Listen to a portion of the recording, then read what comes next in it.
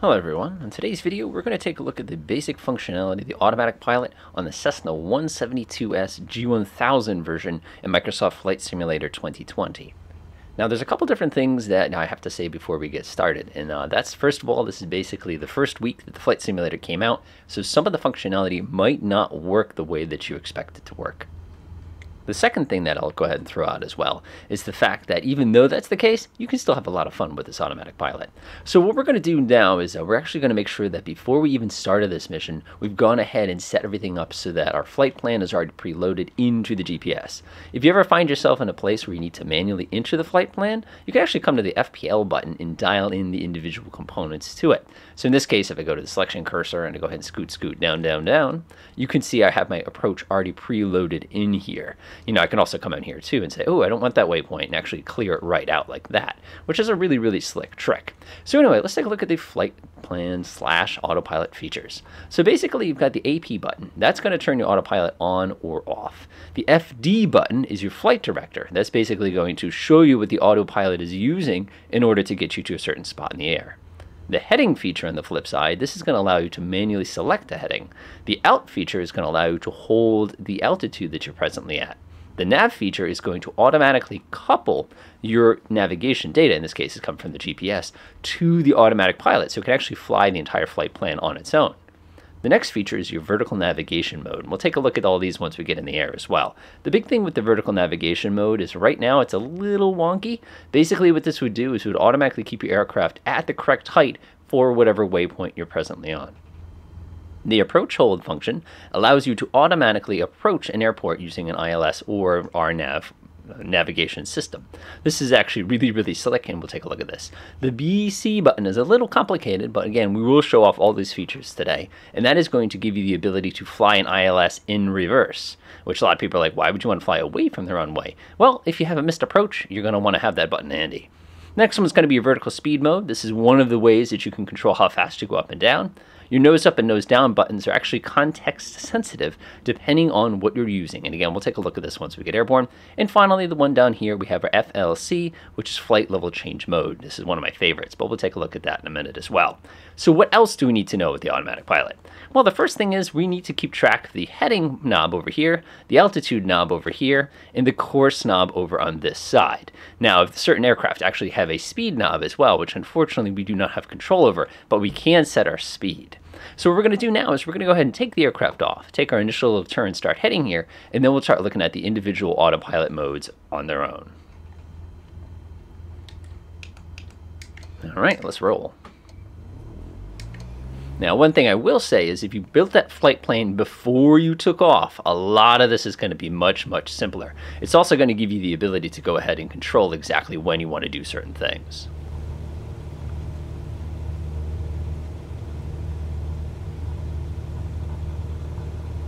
All right, 55 knots, pull the nose up just a teeny tiny bit, and we are airborne. Lovely takeoff there. A little bumpy, but I'm still getting used to the sensitivity in this particular simulator. Now let's go ahead and take a look at a few of our autopilot modes. First thing I'm going to do is actually just press the AP button. If you just press the AP button, you're going to notice a couple things appear at the top. The first one is going to say level. That simply says, whatever I'm doing with this plane, try to keep my wings level. AP means that the autopilot is armed, and PIT is basically saying hold a certain pitch. Now what I'm going to do now is turn on the flight director. You see this little pink line?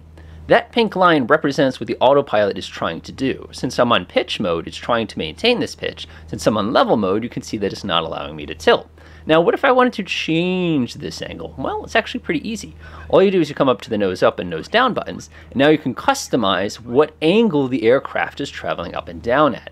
That is an awesome and very, very easy way to manipulate things. So what I'm going to do now is we're going to go ahead and take a look at the navigation hold autopilot. So the navigation hold autopilot will automatically roll the aircraft so that it lines your current position up with where you intend to be based on your flight plan or a VOR station. Again, that's an advanced concept. Don't worry about it too much. The important thing is for that to work, you have to have a valid course down here. So for example, if I click my CDI button, you'll notice it says VOR1. There's no data from VOR1, which simply indicates I can't use this as navigational data. If I go to VOR2, same thing. I've got no line left or right. But if I switch to GPS, you can see very clearly that we're presently off course. If you actually look over here on the right, it makes perfect sense because we're basically flying away. So what I'm going to do is I'm going to press the nav button. So now you notice that up in the top here, this is switched from the word level, trying to hold my wings level, to the word GPS, meaning it's using my GPS data in order to turn the plane so that it follows the course that I want to be on. If I actually zoom out real quick, you can see the currently selected leg is this pink one right here, and the aircraft is actually taking a left turn to line it up. Now this is a big difference between this GPS and navigation system and other GPS and navigation systems, is because many times if you don't point at the place you're trying to get to, it actually won't start navigating towards it. So this is a nice little, really efficient system. So the next thing we're going to take a look at is going to be our altitude modes. Now the thing with altitude modes, and this is going to be a bit of a shock for some folks, is you have to tell it the altitude you want to get to before you try to change the mode. So if I just press the altitude button on its own without having pre-selected an altitude, it will automatically level the aircraft off. Whoop, there it goes. Perfect. Now when it does this, you can see, whoa, our roll mode is still being controlled by the navigation, and it's trying to find about 1,800 feet, or in this case 1,900 feet, which is why it's flashing. Now, let's say we've gone ahead and leveled our plane off. The altitude is holding at the correct altitude. Again, it's going to lock onto the nearest 100 feet. So in this case, 1,900 feet. Let's say we want to automatically climb up to a different altitude. So the first thing we have to do is indicate the altitude we want to climb up to. This is pretty easy. We come down to our altitude knob. Now for this particular flight, let's say we want to go up to 3,500 feet. I'm going to use the big knob, which is the back knob, and just roll it a little bit. Then I'm going to use the little knob to roll it like this. Notice the airplane did not change altitude. If you actually look at the current mode, it says my altitude mode is 1,900 feet. This is what it's trying to do. So now we need to tell the airplane how to get to that new altitude. We have a couple different ways to do this. The first and simplest way to use it is you can come over here and press vertical speed. If I press vertical speed, you'll get this new thing that says 0. That's because we haven't ordered it how much vertical speed to use. So now if I come over here and do nose up, now the plane will attempt to climb to this altitude at a vertical speed of 500 feet per minute. Keep in mind, you can create a contradictory situation where you could dial in minus 500 feet per minute, in which case you're going to eat dirt long before you actually succeed. Now that's one of the methods, and that's actually probably the most intuitive one initially. The other method, of course, we can use is we can use the flick button, flight level change. What this does is it tries to hold our current speed. So in this case, it's trying to find 107 knots in our climb. So as it tries to find 107 knots, you can see it's dancing up and down a little bit. Now remember, the best climb speed in this particular aircraft is actually 75 knots. Now what I can do is I can go nose down until I get to 75 knots. Now the plane is going to pitch up royally as it tries to slow me down to 75 knots. And now as it stabilizes, it's going to hold 75 knots, that's indicated airspeed, until it gets to 3,500 feet.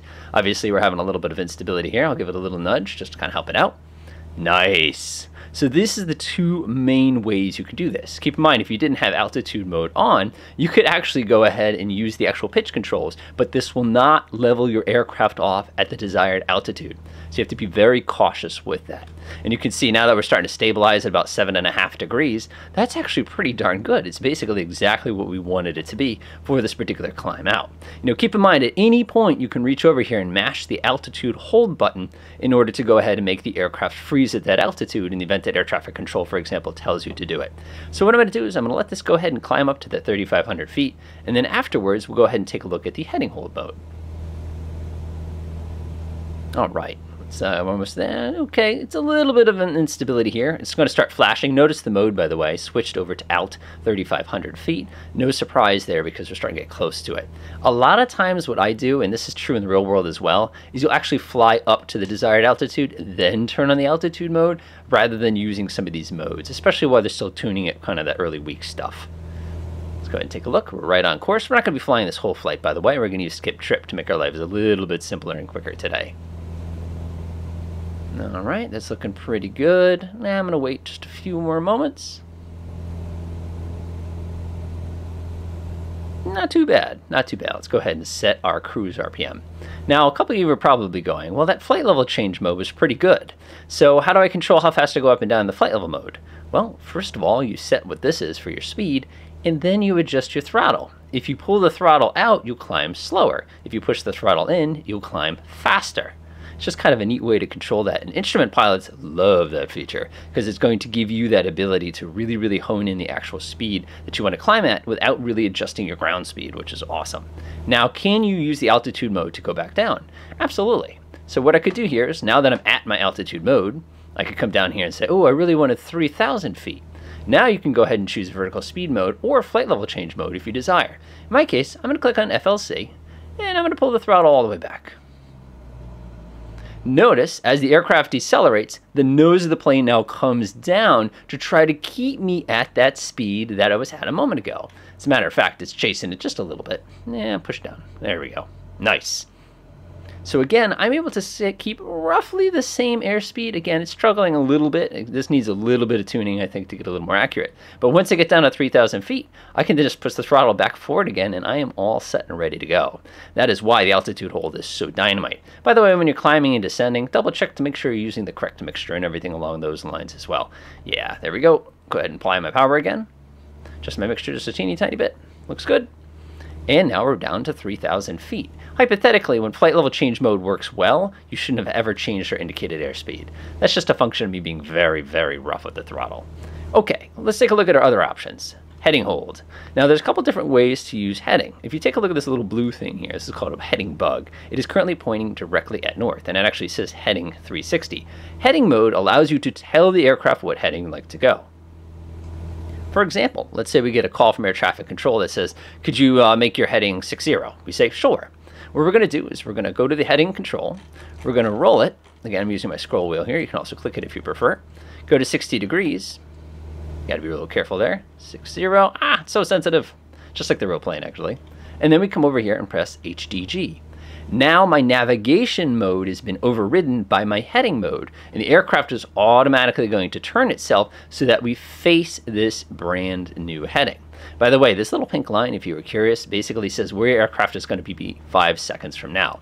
And you can see it does a pretty decent job of leveling itself out when it gets over here to 60 degrees. Got a little bit of turbulence there, but there's nothing too Notice I haven't looked at the window yet. And of course, now we're going off course because we took that big old-fashioned turn. Now let's go ahead and get back to the course. We just come back over here, press the nav button, and it will automatically snap itself back to the closest point in the course. And that's all the heading control is. You can really fly the plane with just heading mode and just altitude mode if you need it to. So now, what about our other two fancy modes? Actually, really technically 3. But we're going to take a look at approach and back course mode. Approach allows you to automatically land the plane. That's actually not true. It's going to allow you to automatically get very, very, very close to the ground. You as the pilot have to automatically land the plane. So that is going to be a topic for a very new day. But because we're having too much fun here, let's have too much fun here. So what I have is an approach plate. This is basically what you would use as a pilot to go ahead and figure out all the details you would need to land at a given airport. So in this case, we're landing in Windsor Locks, Connecticut, and we're going to be using runway 24 here. This fancy diagram right here is going to give us all the details we know as far as frequencies, which is going to be up towards the top. Go ahead and scroll there. That's going to be the important number. And things like our current altitudes that we need to be traveling at, as well as our minimum altitudes and everything like that. This is all very advanced stuff, but for today's purposes, we're going to have a little bit of fun with it anyway. So the first thing I need to do is I need to figure out exactly what the frequency of the ILS is. Lucky for us, it's always right at the tippy top here, and you can actually see it right now. It's 111.1, or channel 48 if you needed it. We also need to know the approach course. With those two things in the back of our heads, we can go ahead and set that up inside of our aircraft. So let me go ahead and put that away for now, and let's go get this all nice and set up. So I'm going to go up to my navigation radio number 1 here, and I'm going to preload that frequency. So I need 111.1. Perfect. Swap. So now we have selected that frequency, and now it is active. If you skip this step, you will not be able to successfully land this aircraft. Believe me when I say that one, I've made that mistake a few times, trust me. We can also set that on the second navigation radio. We just have to make sure we change the CDI later on. So now what we're going to do is we're going to use the course selector to go ahead and point our course to the one that we read on the navigational chart. In this case, it was 238 degrees. So I'm going to go over to my course knob, and I'm going to go ahead and crank it down to what I need it to be. Oh, so you'll notice I can't control my course. Why is that? That's because the GPS automatically controls the course knob. So in order to fix that, I'll show you a really slick trick. I'm going to push down on the heading thing, come over to the heading button, click it. which actually shut off navigation mode. We're actually in heading hold mode, but now it gives me the ability to switch my CDI input. Again, this is where we're getting roll information to that VOR/ILS station. Now I can go over here and set it to the to tree 8 that we're going to need. Come on. Oh yeah, this is fun in the real plane when you're in turbulence also. Come on. I know it's going to skip on me in a second. I'll be like, ah, too far. 2 tree 8. Lovely. Now I'll go back to the CDI mode, back to GPS, come back over here, press the nav button, and nobody even knew that we were slightly off course for that half a second there. And that's just how effective that system actually is at correcting to it. All right, let's go ahead and skip to the end now that you have a pretty good control. Let's say we got a call from air traffic control saying descend to 1,500 feet. I wouldn't do that in this area. We're a little low as it is. But we could actually go in here, set down our altitude. We'll say maybe 2,200 feet or something like that. Then we can come over here and we can go ahead and say vertical speed mode. We can do nose down, down, down at 500 feet per minute. And of course, we probably want to back our throttle up as well. Again, this is just another way to do it. I'm a flight level change button guy, and that comes kind of from a little bit of airliner stuff, but do whatever works for you comfortably. Keep in mind, you can fly this too if you prefer. So now what I'm going to do is I'm going to use my travel to feature and go to final approach. As soon as we get there, I'll go ahead and pause, and I'll show you what this approach autopilot actually does.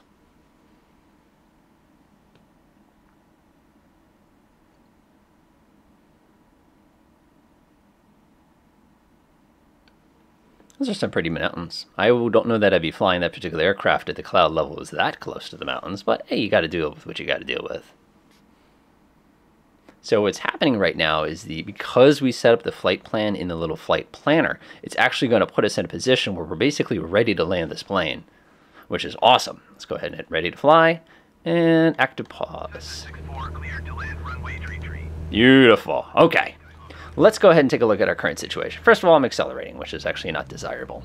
You can see that we have our runway directly ahead. Now, do you remember a little while ago that we took all that time to go ahead and, well, actually, which runway has it got? Yeah, we're good. No, it's got us on runway tree. Ah, I see what happened here. Awesome. Let's use this as a learning opportunity then. So what I'm going to do is I'm actually going to go to heading mode. I'm going to go ahead and cancel out my automatic pilot because this is not the runway I want to land on. Autopilot off. And let's go ahead and start turning the plane. We're actually going to cross midfield. No, you know, we'll do a right traffic pattern for this. All right, swing over to this way. Hey, like I said, teachable moment, as they say. I told it that it was supposed to use tree 4, but because of the actual current wind, it automatically gave us tree instead. All right, let's go ahead and autopilot on. We're going to go to altitude hold mode on. And we're in good shape once again. We're actually tremendously low. So let's go ahead and see what we're going to do now. You can actually see this is what we were supposed to do. Ah, tricky.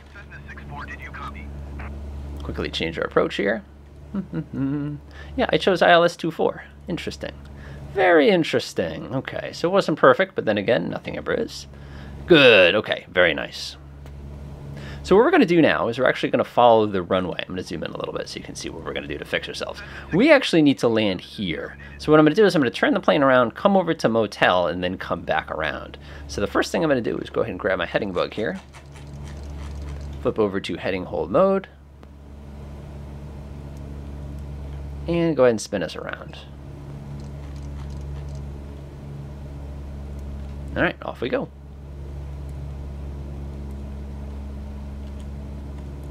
There we go. Sorry about that. Okay, so here's what we're going to do. We're going to go all the way around. It'll only take us a moment to do. Go to this position, and then we're going to approach and land on the runway using the ILS system. So first things first is you'll notice it changed my navigation frequency up here. The reason it did it is because it switched me to that other runway tree. So be very cautious if you do use that skip feature that everything you plan for actually works out the way you expected it to be. Like I said, sometimes stuff happens. All right, we're actually very low. So let's go ahead and take advantage of our altitude mode here. We can come over here and use this one as well. We'll switch to vertical speed mode. Go nose up just a little bit.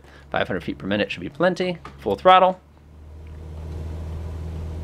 All right, getting a little bit of turbulence. Doesn't surprise me. There's a gigantic mountain range directly below us. All right, let's go ahead and take a look. So we probably want a heading of about 60 degrees, which will put us parallel to the main runway in the opposite direction. It's actually going to be 62 degrees, I believe. Perfect. Ah, nice. So now what we're doing is we're actually flying. We're going to pass right over the top of the airport in just a moment. And then we're going to go to motel, turn around, and then go ahead and do our ILS approach.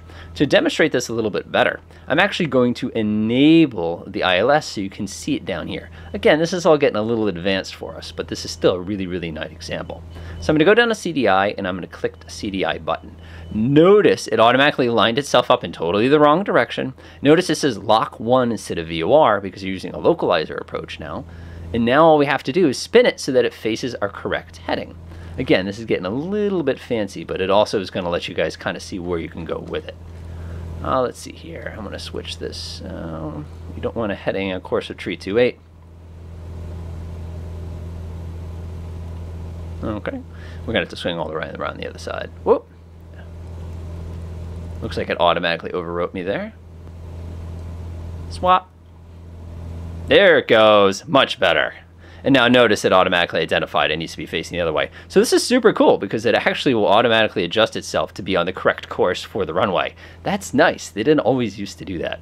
But either way, you can see that our current runway is actually directly behind us. And if we wanted to attempt to land on it, we're actually a little off course, which actually makes perfect sense because if you look visually, we need to be over here. This green line also tells us we need to be over here. That's a really slick trick. As a matter of fact, at any time, we can actually turn the entire plane around and then come around and re-lunge at this. But again, this is about the automatic pilot, so we want to see this thing land itself. All right, looking pretty good. I think we've leveled it off. I can reduce power just a little bit. I know you're sitting there going, isn't the whole point of this game to, look out the window and enjoy the scenery? There it is, everybody, enjoy. All right, back to what we were doing. Instrument flying is so much more interesting in my opinion. Although, yes, it is absolutely gorgeous, and I'm sure these people just love us buzzing their houses like this. Nice little tobacco barn down there. Anyway, going back to what we're doing here. So I'm going to give myself a little bit more distance. I'm actually going to see you. Notice we're only using our heading hold mode right now, and we're going the opposite direction of where we need to go so that we can turn ourselves around aggressively and use the automatic pilot. I'm actually taking a look over here at a glide slope indicator, and this shows that we're completely the wrong direction. But again, that's perfectly fine.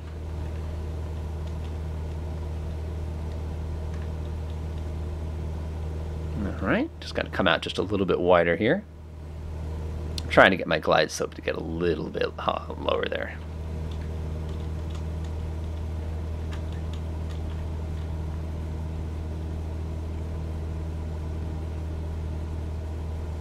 All right, looks pretty good. Like I said, we're just trying to get out to motel and turn around. I'm going to go double check real quickly. We're going to go back to our little plan here.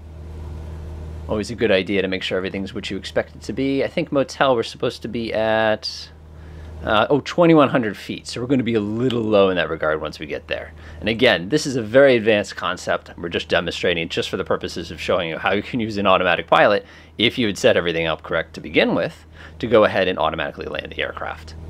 So I'm going to go ahead and hide that again. We don't need to take a look at it, but I'm just checking. Like I said, it's supposed to be 2,100 feet. We're at 1,800 feet. That's okay. It's not going to cause us too much trouble, I don't think. All right, looking pretty good. Ah, the glide slope needle is starting to come up. Beautiful. That's exactly what I wanted it to do. This is going to tell us when it's going to be safe to turn.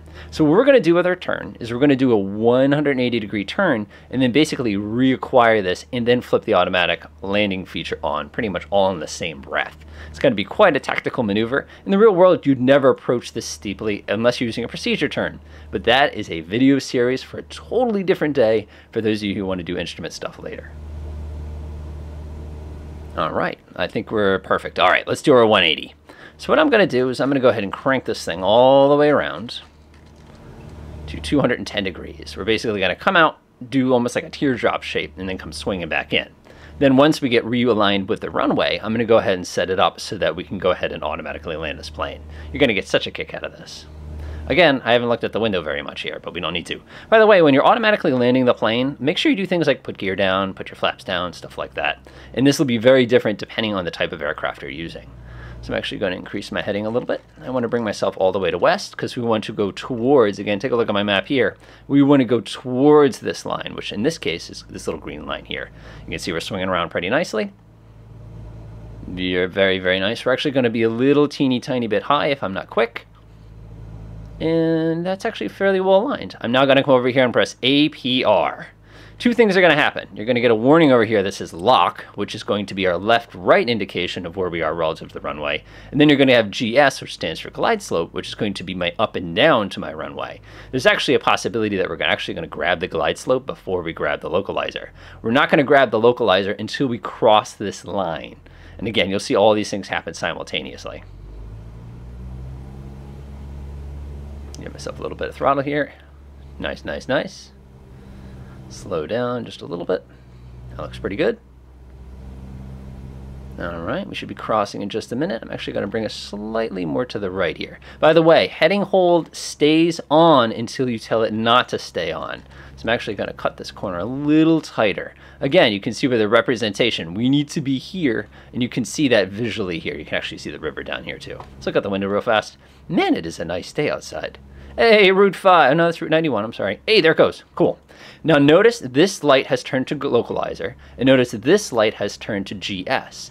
That tells me we are now in the instrument landing system, which means this aircraft will approach itself all the way down to the ground without any of our input. I'm actually going to look out the window. We're going to be right over there in just a moment. Now watch what happens here. This little green triangle represents our up and down position. If it is exactly level here, that means we're at the perfect height for where we need to be.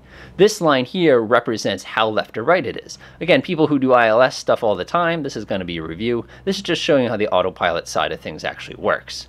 So you can see I'm lined up, I'm on the right frequency, I'm coming in nicely. Notice my auto altitude hold has been shut down. Now it's just a matter of just bringing this thing all the way down to the ground. Again, if I were to look straight out the window, there's our runway. No surprise, right? And so far we've seen almost every single feature except for this one. And you'll see why in a minute. Now, instrument pilots all know that when you're doing an approach like this, the most important thing you have is not only landing, but it's making sure you know what to do if you can't find the runway. So what I'm going to do real quickly is I'm going to start getting my missed approach all set up. Let's see here. My missed approach, I have to go straight until I get to 4,000 feet and then proceed direct to Hartford. So I'm going to actually come over to my altitude knob and set this to 4,000 feet. You're probably saying, why are we not going up? It's because we haven't told it how to get to 4,000 feet. This is just going to be in the event of an emergency if we miss the runway or something like that. Now, proceeding direct to Hartford, if I actually look at my flight plan real quick, HFD is way down there. We can actually preset that if we wanted to. I believe Hartford VOR is 114.90. Again, this is advanced stuff, but I want to show you kind of what we would do coming forward. I can see the runway pretty nice with the synthetic vision. I can see it perfectly looking out the window. Again, the automatic pilot's flying my plane. All right, looks like our distance is pretty darn close. Oh yeah, we're getting close. We're getting close.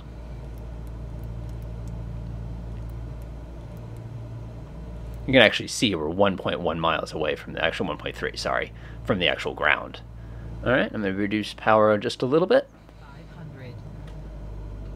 Again, I'm not touching anything.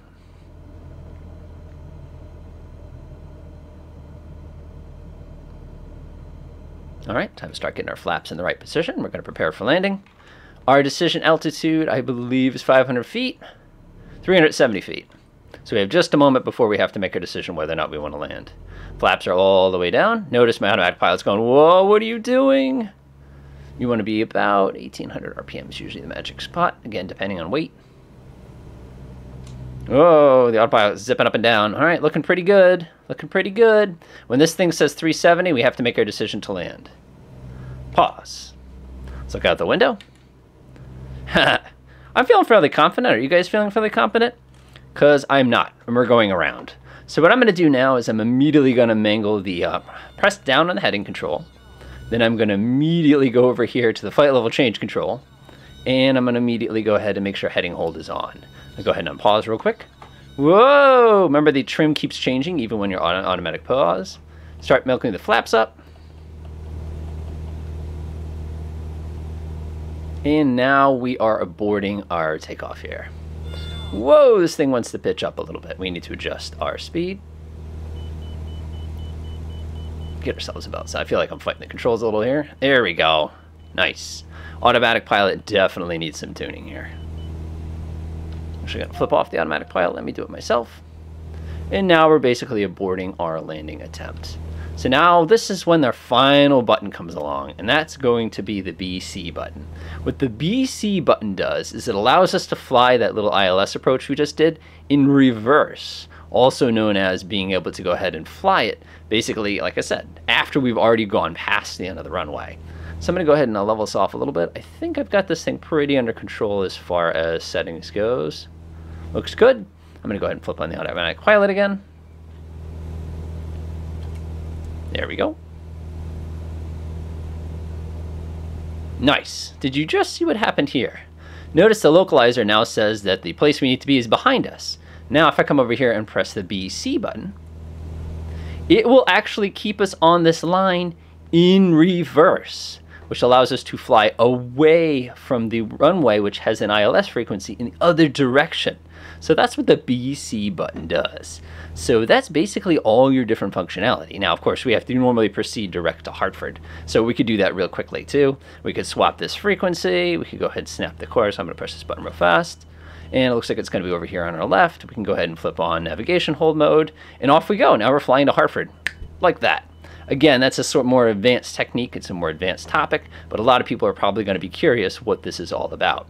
So hopefully this is enough. If you have any questions, as usual, feel free to ask them. I can put together other videos if it makes your life easier. Instrument flying is amazing stuff, but it definitely needs a detailed series, and maybe someday I'll put something like that together to help you out. But at the very least, after watching this video, you should have a fairly good idea what these different buttons do and how to make them work for you. Again, it's all on what you need to do. It's all in the different settings. If you're doing just basic flying, the best buttons to use is really the heading hold button, the nav hold button, as well as the altitude hold button. Now, just again, don't worry about too many of these little details. I did a lot of extra stuff today, but I wanted to show you kind of what you can do going forward. Getting those frequencies, for example, that is a totally different day as far as the topic goes. But at the very least, you're going to have more than enough ammunition to get yourself successfully. And the other good news is most of the aircraft in Flight Simulator 2020 all use the same exact system, with the exception of the airliners, and that's going to require its own tutorial. But other than that, enjoy.